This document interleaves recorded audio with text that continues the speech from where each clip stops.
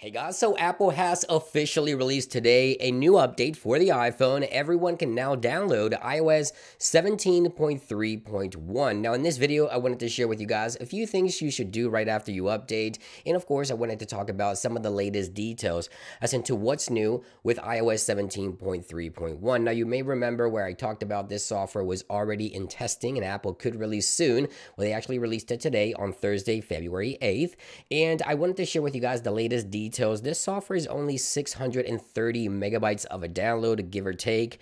And aside from iOS 17.3.1, the iPad also received the update 17.3.1 for iPadOS. We also have macOS 14.3.1, and we also have watchOS 10.3.1 available for the Apple Watch. However, the Apple TV has not received any update, at least not yet as of the filming of this video. Now, the first thing I want to talk about is the release notes here. Apple says that this one fixes one bug within the iPhone that I've experienced a long time ago, and it looks like now Apple is addressing this issue, although there's plenty of other issues that we talked about, such as cell network performance issues, poor Wi-Fi connection issues, some still reporting poor battery performance issues. Apple addressed an issue here that the text may be duplicate or overlapping while typing. This happened to me in the email application some time ago with iOS 17.2, I believe it was, and 17.3, I haven't encountered that issue, but it looks like some users continue to encounter an issue where text may unexpectedly overlap or duplicate when typing. Again, I've experienced this on my emails, so if you want to go ahead and update your iPhone, you can go ahead and do so as of today. The software is officially out to the public, no beta testing.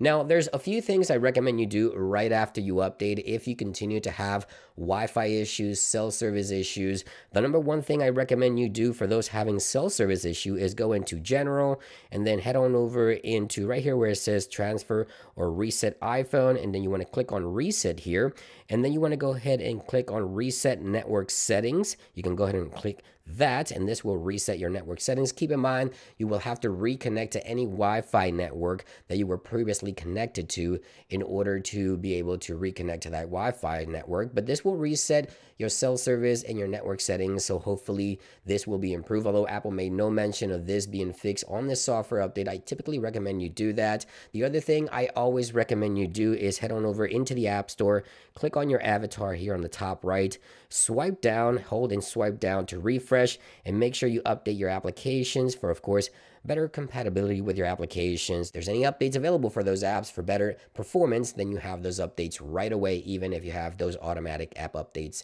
enabled. Now, if you want to check for carrier updates, you can also do so here in settings, go to general and go into the about section. And if you do get a pop-up on your screen here to update your carrier settings, make sure you update your carrier settings as well. Now, not everyone will get a carrier settings updates every time Apple releases a new software update, but if you do, of course, you want to make sure you check for that in case your iPhone has not done so automatically. You can always update those settings as well. But yeah, only one bug that Apple mentions here with iOS 17.3.1. I'll continue testing the software over the next couple of days to give you guys any feedback in regards to Wi-Fi performance, cell service issues, and battery. I know a lot of you guys still concerned about some of these issues, and hopefully we'll see some fixes under the hood that Apple didn't mention. So stay tuned for that. Thank you for watching. Again, iOS 17.3.1 available for everyone right now. I'll see you guys on the next one.